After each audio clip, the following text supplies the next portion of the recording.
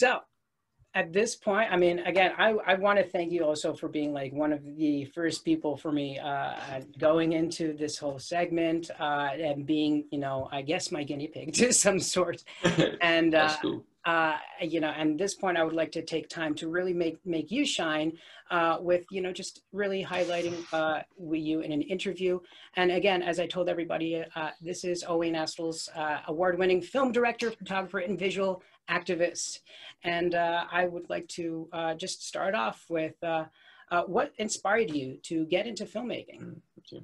So I started off as an actor, actually. So like from a very young age, I was acting, I was performing, and yeah, and you know, I spent most of my childhood in like theatre clubs and drama clubs and that kind of stuff. And then when I was kind of in my late teens, well, I started kind of in my mid-teens, kind of starting to take a bit more of an interest in storytelling, I think, and kind of directing and taking a bit more of a role in which you're actually creating something rather than just performing something, you know, rather than just taking somebody else's words. And then when I was a bit more in my later teens, well, initially, to be honest, it was kind of because acting is, as you all know, obviously, it's such a difficult industry to get into, that I kind of had this thing of like, well, okay, a lot of the parts that I want, I'm not going to get, or a lot of the stories that I want to tell, I'm not going to get the opportunity to. So why don't I just try and make some of my own ones and act in them? So I was like, okay, well, you know, if I want to act in a film and I want it to be about this certain subject with this type of character, I'm never going to find one of those in a casting call. So I'll write it myself, you know.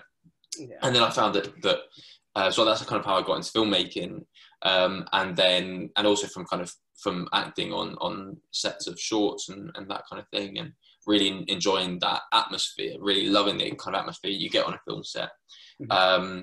And so yeah, I just found that I actually really enjoyed that, and then over the next few years, I really just worked on building myself up as a filmmaker, and moved away from acting and really into filmmaking and into directing. And yeah, and that's kind of how I got there. And then in terms of the activist side, the visual activist side, so it started around homelessness, which is a lot of what my work focuses on. I think I always was really interested in telling stories that had some sort of a social focus, that had some sort of a message, or had some sort of way to raise awareness about a certain topic that was important to me. And that's kind of something that I was trying to kind of sprinkle into my work. But then really the kind of the more out and out activist side really came when I started to work around homelessness, and doing stuff that was a lot more, I think, publicly engaged, because film can be in such of its own kind of little bubble, you know. And when I started to create content around homelessness, that's when I really started to make it a lot more kind of outward facing, you know, and be taking it to places that I suppose, you know, films don't traditionally go. So taking it to kind of to hostels, to shelters, and into these kind of social spaces. That's, yeah, and that again, that kind of just built up over the years. Yeah, and I actually kind of agree as far as like, you know, being an original, like a creator rather than just an element in somebody else's projects. Like you get more of that direction on where you want it to go. And yeah, no, I mean, all power to that. And especially I understand it's a tough journey, and you know, sometimes we have to put it in our own hands, but that's usually where we're going to be able to get that across. Exactly. And I really do admire like the ongoing work you do with the homelessness and your communities. And can you just tell a bit of the audience, like what inspired you to work on these projects, like specifically, like some insight, and also like the journey you had in like creating them? Yeah, so in terms of homelessness, kind of, so really initially, so again, it's kind of something that from a relatively young age, I cared about, you know, and that I really saw on my doorstep, you know, literally. And then over the years, you see, especially in the UK, and I think in the United States as well, you see just how much homelessness increased visually, you know, literally on the street. You can see very viscerally how much it increased. And it got to a point where I was thinking about creating something around that.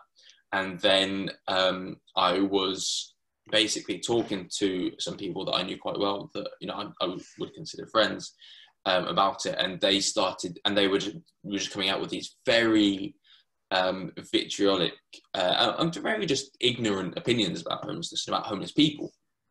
So, you know, stuff like, no, you can't give them food because then they're always going to pester you for more, or, you know, I don't want to approach somebody in case they stab me or chase after me or something like that. And that really kind of shocked me into action, hearing these opinions from people that were otherwise very intelligent and otherwise very good, kind people. And because film is, you know, often referred to as the empathy machine, you know, it's a way to increase understanding and to create empathy for other human beings.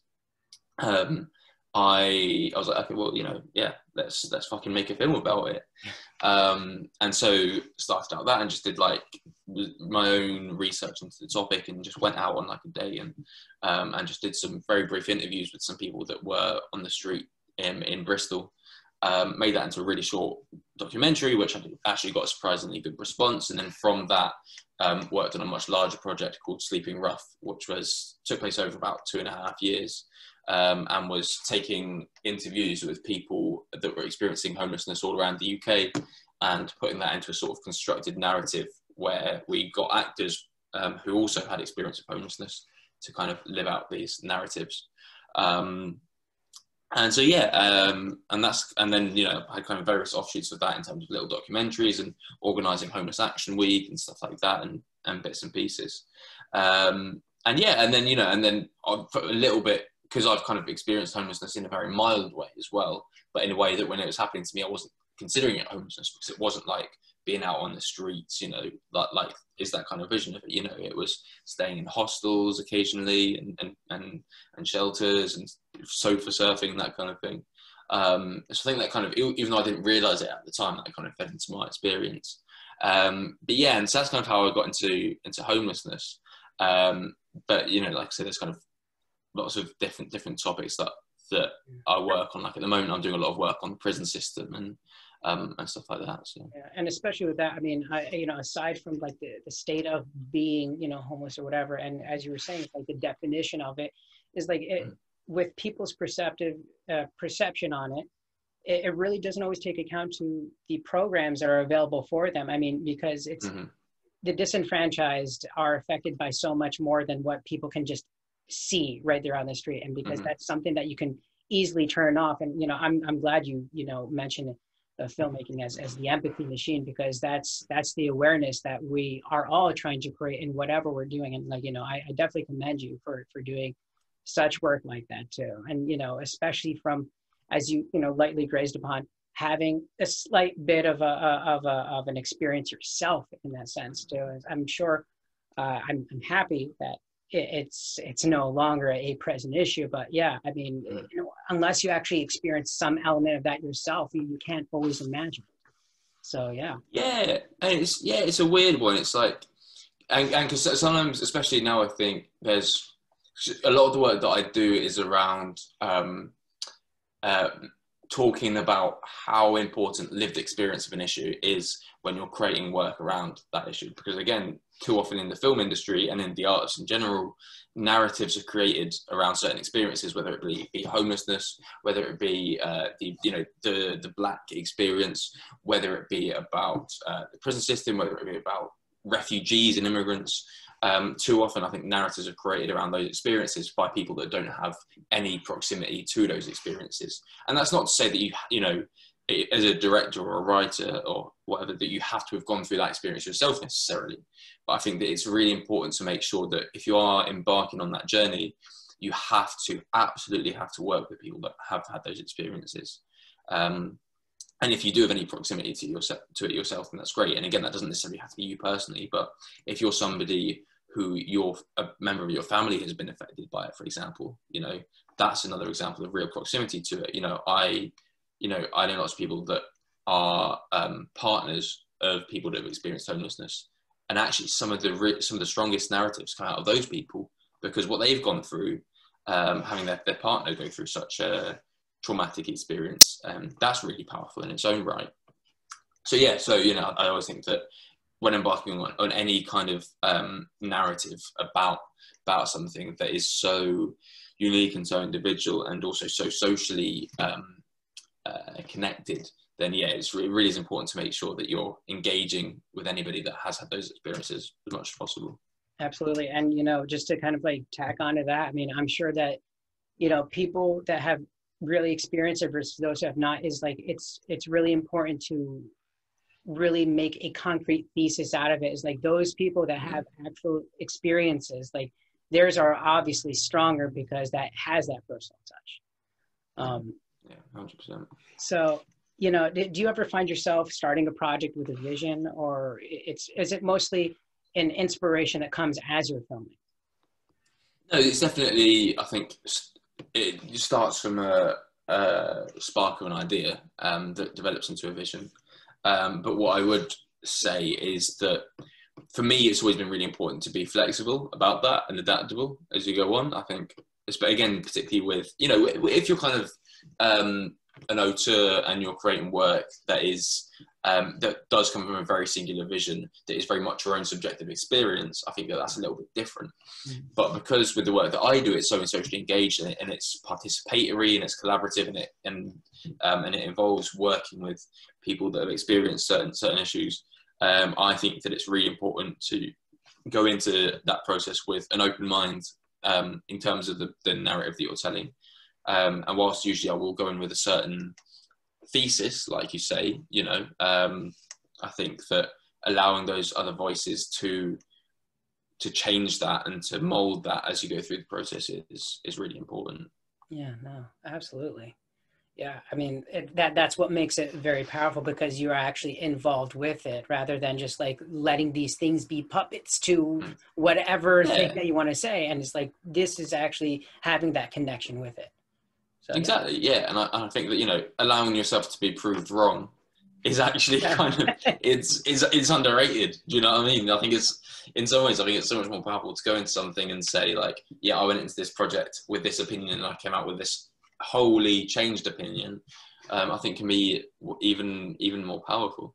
Yeah, absolutely, man. Is there like a particular film, and I might as well just put this as like experience or even person that is carried on with you as in your journey as an artist? That's a really good question. I think not one specifically. I've really been molded by stuff that I watch at certain points, if that makes sense. Like, so for example, like I said, at the moment I'm doing a lot of work on the prison system in the UK. And a film that really affected me was the documentary 13th by Ava DuVernay, which is incredible. It's on Netflix, incredible documentary. And also when she created When They See Us later on, incredible films that she's made around the prison system and the criminal justice system in the United States. And that really inspired me because it was something that was kind of in my mind before a little bit as a social issue, but then that really inspired me to work more on it within film.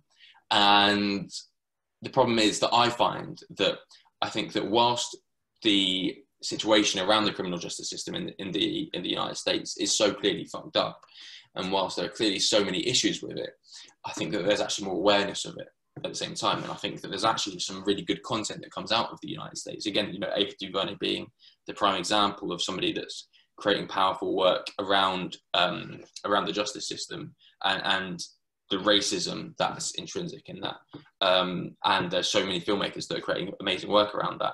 In the UK, I don't think we have that as much. I think that there's a tendency around issues like that, around whether it's racism, whether it's the issues in the justice system, in the prison system. There's a real tendency over here, I think, to look at the United States and think, oh, that's terrible. Look at that over there. They've got such a problem over there, and not really to address the issues that's going on our ground, when actually there are so many issues that we're experiencing that are so very similar, whether it's solitary confinement, that even children are being placed into in youth prisons in the UK, whether it's the racism that's intrinsic in that, and how, Black people in the United Kingdom are 9 times more likely to be stopped and searched than a white guy, for example. Proportionally, this was a statistic that actually really shocked me. Proportionally, as a person of colour in the United Kingdom, you're more likely to go to prison than you are in the United States, proportionally, which is something that really shocked me, actually. And again, I think that bleeds into our art as well and our culture, and how I feel like there's, although you do get various, particularly around documentary bits of work, and particularly on TV, I think that within film we have nowhere near the same level of content and good content that is coming out of the United States. And I often feel that the content that we do have is much more sensationalized. You know, whenever I search for because when I'm starting a project, I'll always look for books and films that have been done on that subject in the past. So when I search for films about the UK prison system, for example, it'll always be something like my 10 years in Felton prison and how I learned to survive the toughest prison, you know, or the UK's 10 toughest prison, drugs, fights and knives, you know, stuff like that. Like these very kind of sensationalized headlines, and you know, just what grabbers you have in there. Exactly. Right. Exactly. Those very kind of sensationalized narratives that I think can be quite damaging. And so I kind of really take that as a challenge to be like, okay, well, you know, as a filmmaker, you're taught to tell the story that you want, but that you cannot find, right? So I'm like, okay, well, if those narratives aren't there, and if I'm frustrated with what's there at the moment, then I can kind of take it upon myself to try and fill that gap in a way. And in essence, you know, that would hopefully and ideally help change an industry, you know, in probably, let's say, localized basis. I mean, obviously countrywide, but like localized basis. But yeah, I mean, and that's also why a lot of us in this generation, we're always trying to create and make a new voice, because, you know, we're the new blood. We're trying to change the face of everything, one way or another, and especially a media that probably is not helping us as well. We might as well help that media ourselves. 100%. Yeah, and you know, I think we are at a really exciting point now in the film industry and in the arts, where there are finally a lot of conversations happening around making sure that all voices are represented, making sure that bias, it doesn't exist anymore. But I think it's really important to make sure that that's not done in a way that's kind of tokenistic. And like I say, you know, filmmakers or artists of privilege that haven't had certain experiences, creating narratives around those experiences that they're so distant from.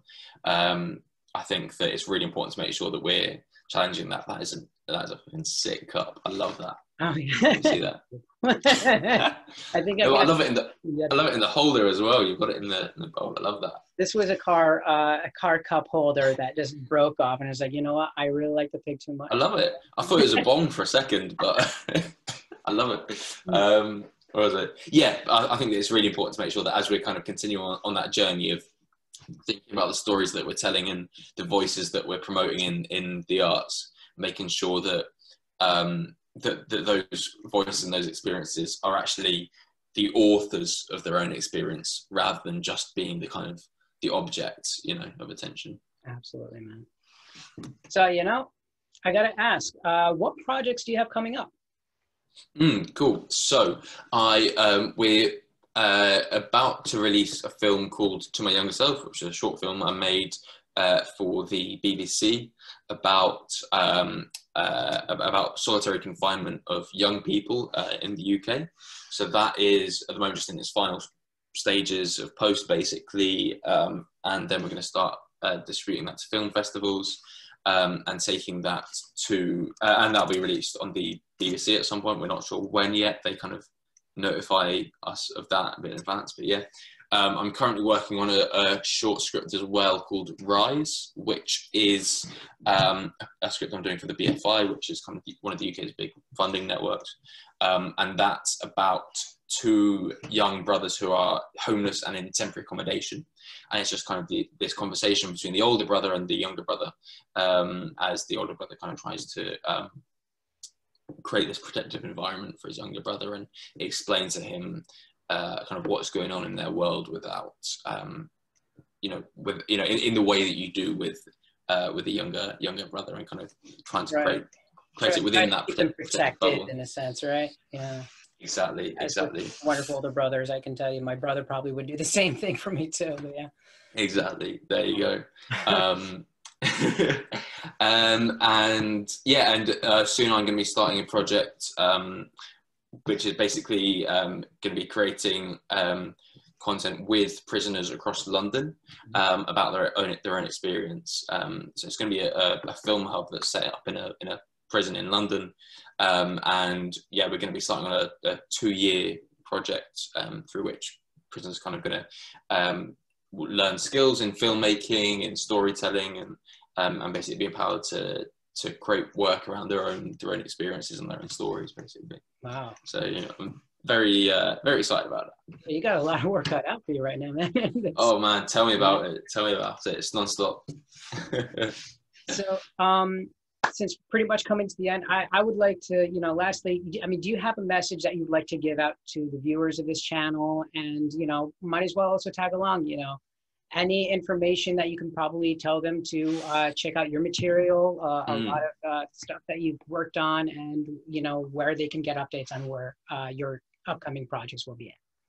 100%. Yeah, so you can check me out on most social channels. I mainly use Twitter and Instagram, and my handle is at Owain Astels. So that's OwainAstles. So you can check out, and that's where I kind of generally post updates about my stuff. Or you can check out some more of my work on my website, which is www.owainastels.com. So feel free to check that out.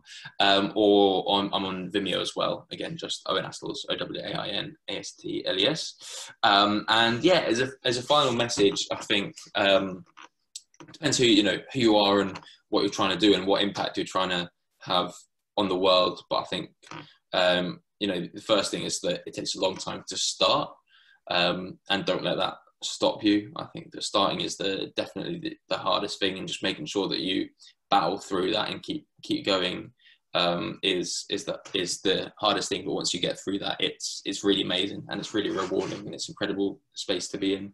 And as much as you can, create work in collaboration. I think don't be a lone voice.